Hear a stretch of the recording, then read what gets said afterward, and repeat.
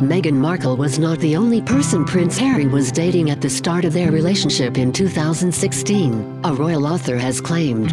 After meeting his future wife, Harry had a fling with the Burberry model, according to fresh reports. He is said to have bombarded her with texts, but wouldn't commit.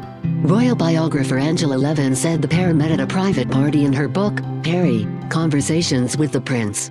Miss Levin said, during the very early stage of his relationship with Meghan, Harry was thought to have gone on dates with Burberry model Sarah Ann Jacqueline. They met at a private party, he took her number and bombarded her with texts. But it turned out to be just a fling. A friend said, they got on but are quite different. She is very clean living and barely drinks, and in that respect they were on a different wavelength. Harry was a bit non-committal.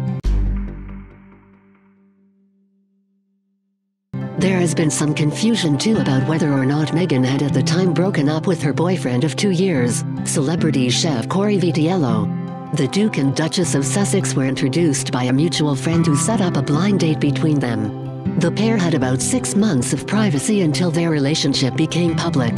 Meghan would stay in Kensington Palace when she visited Harry, as the couple wouldn't go 2 weeks without seeing each other.